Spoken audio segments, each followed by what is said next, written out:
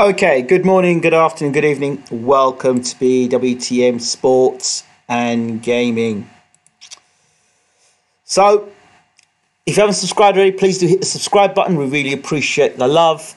If you are subscribed already and want to become a part of our paid membership, which means you are able to be involved in the chats, our live chats, and also be involved with we do our live commentary nights, then please feel free, smash the join button today, and we'd love to have you on board. And for those of you who are members, thank you so much for the love and support.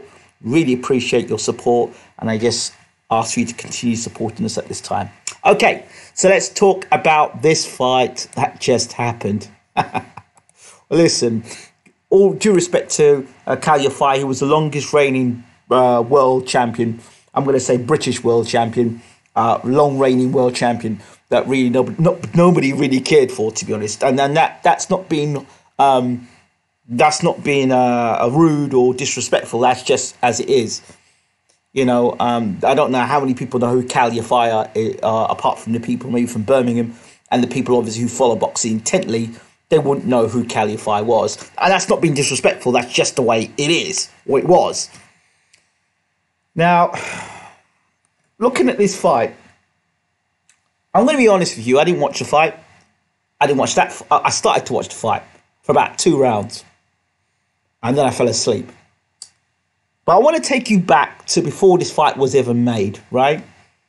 And I know fighters, you know, they want to make as much money as possible. You know, they want to be recognized for fighting the best in the world, blah, blah, blah, blah. Of course, they want to make money, right? And that's obviously a priority to a fighter as much as being known as the best in the world and becoming the world champion. Kal Yafai, 2 to 3 things I know he did. He fought one of the best fighters in the world. He's going to be a Hall of Fame great. And, you know, he's been a world champion. They're the 2 things we know that he's done. Okay? Recognised world champion. I don't know about being recognised as a world champion. Maybe as a title holder. But recognised world champion is a difference between a belt holder and a champion. All right? We need to clear that up. A belt holder is a guy who's got a belt. He's won a world belt. But he hasn't done anything significant to say, you know what, this guy, rubber stamped, is a world champion. He's one of the best in the world. So, you know, that's why I say he's a belt holder. And Danny Brown says Yafai hadn't fought anyone since winning Raken WBA belt 4 years ago. Okay, well that says it as I've said it. I can't say I've been a big follower of Kal Yafai. Not being disrespectful to him or anything. It's just time. I haven't got around to see everybody fight. But anyway. Now, if I'm correct, I could be wrong here. Roman Gonzalez signed with Matchroom, right? Or DAZN. I'm sure he did. So I figured, to me, when they signed him up, they probably said, look, at the end of the day, we're going to promote you. We need you to get a belt. And we've got a guy by the name of Kal Yafai. He's not that great. He's all right. He's okay. You can beat him. And then we can promote you in some big fights, in some big money fights. He doesn't punch that hard. He's never fought anyone like you. You know, so this is what happens. You take the belt off your thigh and we'll move on. We can make lots more money out of you because guess what? You know, you are a recognised fighter. You're pound for pound put down as one of the greatest fighters in this era. And we can do more for you than we can with Kal Yafai. All right? It's as simple as that. So, you know, so you know what? Let's do that. So Kal Yafai ends up fighting. And Kal Yafai's like, yeah, I want to fight the best in the world. Well, you got to say that because you got to sound like a champion. Oh, I want to fight the best in the world, and you know he's one of the best in the world. Like you know the normal spool that comes out, and of course the fight's made, and then you know people, British fans who, as some people say, dark chuckers who really don't know their boxing will think, yeah.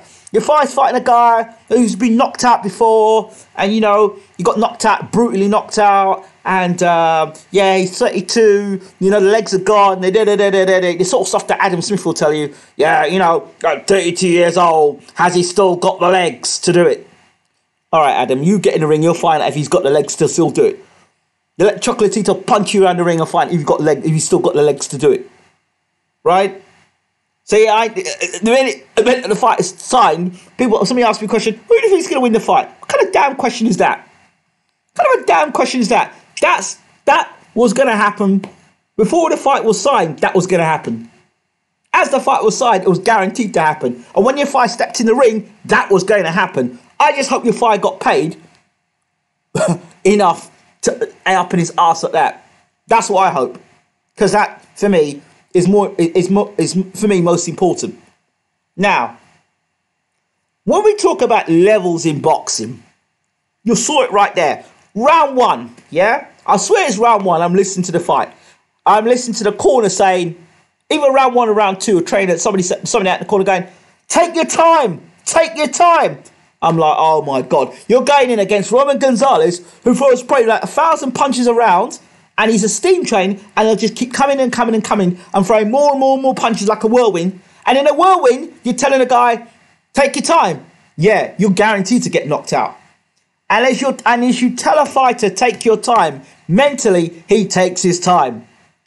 Kal Yafai did not come out of first gear, meaning he didn't come out to take your time. He had his hands tucked up. It was missing with punches. Psychologically, if you tell a fighter to take your time, this is from a psychological standpoint, right? They will literally listen to you because they trust you. So subconsciously, when you're fighting, you're taking your time. You can't take your time against a guy who's coming to you like a whirlwind. I'd be saying, on your game. Let your hands go. Keep moving. Let your hands go. Back him up. Them the sort of stuff I'd be saying. Come on, Cal, you can do it. Not take your time. When this man's coming at you 1,000 miles an hour, throwing punches left, right, centre, through the middle. He's throwing punches everywhere.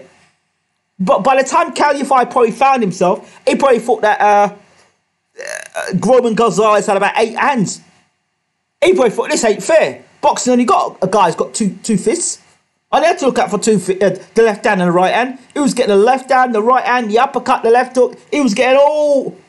And he was getting them left uppercut, right up. He was getting every punch you could throw in the book in boxing, he was getting. And behind a high guard. Listen, levels. That stuff don't work. You cannot do what you've been doing at British, Commonwealth and European level and then go and fight, for me, a Hall of Fame great, and just try and stand there and chuck a jab and throw a right hand and try and walk him back and think you're going to win the fight. Not going to happen. Not going to happen. I won't say he was sold out. I wouldn't say he was sold out. It's just common practice. So when you see these fighters, British fighters, going in against these elite opposition, it's very rarely you're going to get that sort of upset, particularly now. Check before these fights. Look, this is something you can learn for the future. Before these fights are made, or when these fights are made, check and see the promotional deal and see who's promoting who and what. Check and find out who the fighter is that's got the momentum behind them, who the fighter is you can make more money out of, who the fighter is more marketable, who this fight benefits more, and then look at the fight. Don't just look at the fight as he's a boxer and he's a boxer, and no, this is what this fight showed me. This fight was a perfect example of levels.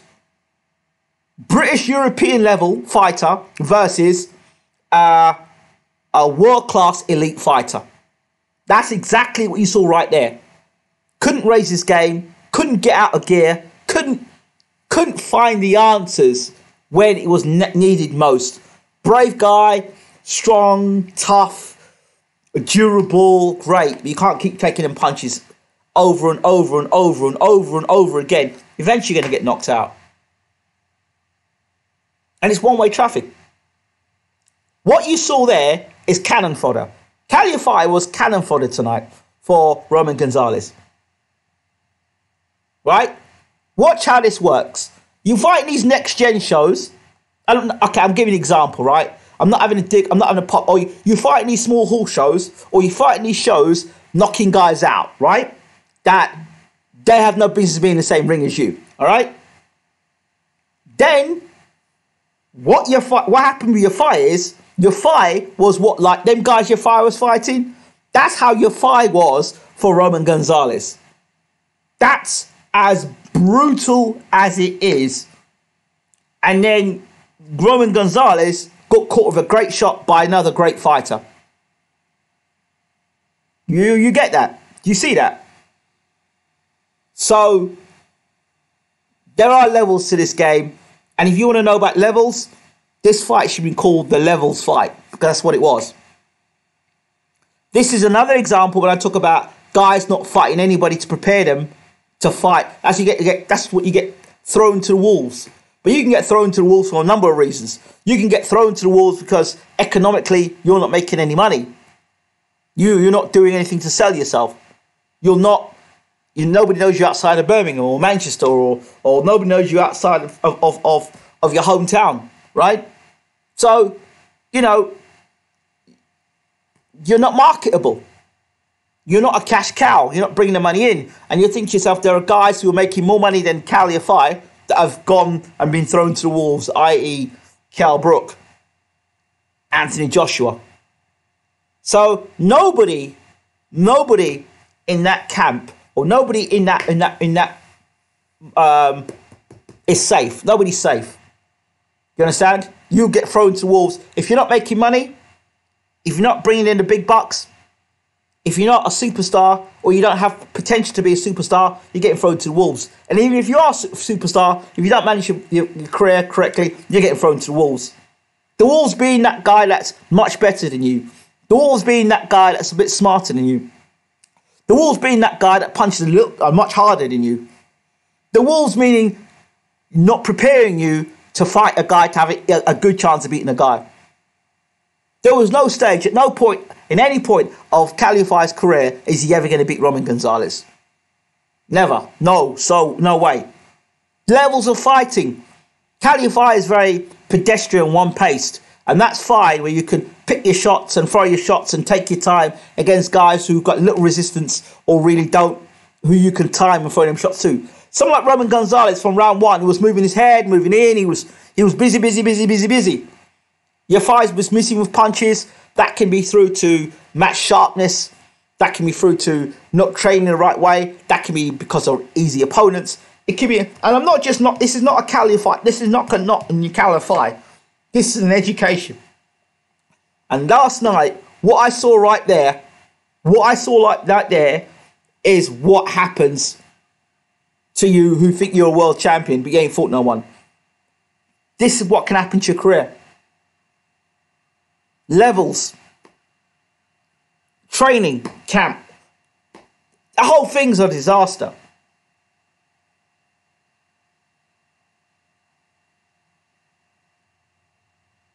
Look at. Let's go down to the yard a second, where he stepped up against Kovalev. You know what I mean? He had that one round where we thought he looked like he could have stopped Kovalev. But Kovalev, you look at Kovalev's background again. Look at Chocolatito's background. Was he 88-0 as an amateur? He's like another at least Selena De Freitas, the one that Barry Jones fought. When you look at these guys' amateur pedigree, that can often tell you what's going to happen in the pro game. And Kal Yafai didn't have a style that Roman Gonzalez hadn't seen before. He'd seen plenty of Kal Yafais and punched up a lot of Kal Yafais before. So I'm sorry, people, if you wanted me to give you a review that was, I hope that, because that was the fight like that. He didn't just get knocked out of one shot. He got beaten up badly over a sustained beating of round after round after round. That guy could have broken Kal Yafai's spirit. He may come back and come back well. Look, Roman Gonzalez got knocked out and he came back. So there's all hope for Kal Yafai, but that was a beating. That was outclassed, outpunched, outmaneuvered, everything. He found out how hard the sport of boxing really is. And that watching a man on television thinking, yeah, I can beat him. And then getting in the ring and fighting a man, the reality is daring to be great. When you see daring to be great, any dart chuckers that are out there, any people out there who are not sure about boxing and want to understand what daring to be great looks like from a British perspective, look at this fight. That's daring to be great. That what you saw there is daring to be great. That is the perfect. When you look at perfect in the dictionary, that is perfect. What you'll see right there is perfect. Daring to be great. So when you hear them lines, daring to be great, it's a tough ask. A tough ask means he's a sure whoop. He's getting an ass whooping tonight. Has he still got the legs? Meaning, we better hope he hasn't got the legs, because if he doesn't have the legs, he's going to get an ass whooping tonight. He's knocking on an age. Here's an excuse. He's knocking on an age a bit now. Even though he's knocking on an age, who's the guy that the champions fought has come anywhere remote? Has he ever fought anywhere near that class of opponent to even make the age count? It's a brave effort. You mean take your money and go home? You got paid. Thank you very much for giving us a card to bill for us to all make money off. Thank you very much for completing the card. We appreciate you. Thank you very much for your efforts. Here's your bus fare home, mate. That's what brave effort means. Brave effort means nothing apart from, here's your bus fare home, mate. On to the next boxer. I'm sorry. That's the way it is. People don't want to hear this sort of talk. But if you're a person that's going out spending money, betting on fighters, British fighters, and you get into all the, the press conferences and the interviews and all the hype before the fight, it don't make a difference when you look at this. Just remember, when you hear daring to be great, just look at that. Just look at the Kal Yafai fight and think to yourself, the levels between British world class and real world class, there is a significant difference. So that's it, really. It's a short video. It's a brutal video. I hope Kal Yafai can come back, and I hope he's made enough money. Made some good money in this fight to secure his family. And, he had aspirations to come back and maybe become a world champion again. But for heaven's sake, stay away from Gonzalez. Don't even talk about a rematch. Get fighting regularly. Get some big domestic scraps on if you can. Win yourself a European title again if you can. And, try and go for a world title again. But, I wish you all the best, Kal Yafai. I'm glad that you go home safe and well to your family. And you can come again as a fighter. No shame in going to fight one of the best fighters historically. There's no wrong with that, of getting beat by a pound for pound great.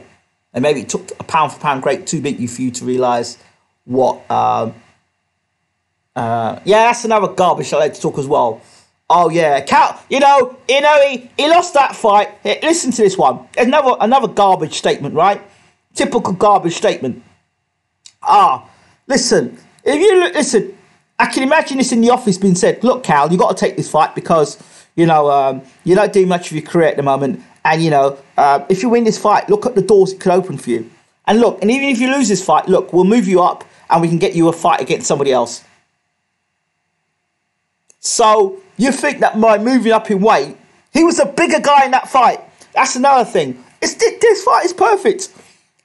In the press conference, he's the bigger man on the night. He's the bigger man. He'll be weighing in this much weight more. He's taller, he's bigger, he's longer. It's the sort of rubbish that they feed you, Adam Smith, and the promoter will say, he's bigger than him. That don't mean shit. Can't fight. Don't mean shit. So I don't want to hear nobody tell me on my channel, oh, he's bigger than him. There you see, there's a fight there, a guy who's bigger than the other guy. Oh, Gonzalez moving through the weights. He was a small guy. Then Kal Yafai looked so much bigger than him. Well, Kal Yafai, what ended up with Kal Yafai? What happened to Kal Yafai? Where did all that bigness get him? On the canvas. So don't tell me if you're bigger, tell me if you're better. Okay? I don't want to hear him bigger. He's big at the weight. So he's big at the weight. He can be big and useless at the weight. Doesn't mean he's a big. Is he big and effective at the weight? Does he use his weight effectively? Does he lean on his opponent? So how many times did Kal Yafai lean on Roman Gonzalez? Tie him up, use his weight, push him back. The smaller guy was pushing Kal Yafai back from beginning to end. Yafai threw a few good punches, yeah, of course, and he showed lots of heart, but had no business being in the ring with Roman Gonzalez if it's purely daring to be great and you've got all the money. If you had all the money in the bank and you fought Roman Gonzalez and got beat, that's different. Fair enough. That you could call it a cash out fight. But if you ain't making much money and you take that fight, then maintain your unbeaten record, mate. Give up your belt. But don't do that. So, right, I'm going to get out of here because I've got to be other place and doing other things. But I hope you I'd love to know your thoughts on the whole thing. But I said it's the perfect fight to explain the nonsense that goes on through British boxing.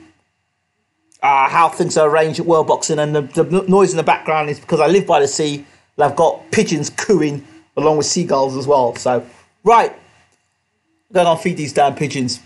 I'm out of here. Thank you so much for listening. I hope you're enjoying our UFC, my career mode in UFC. It's getting exciting. So check it out. I'll be back later and doing some UFC. But as for now, have a really good day. Kal Yafai, I wish you all the best in your return. And I guess with Chocolatito, now you have that promotional deal and you've got a belt in your belt with you. We can see you in some other exciting fights, making more money for Matchroom or DAZN or wherever you're signed to. BWTM Sports and Gaming. Don't forget to subscribe.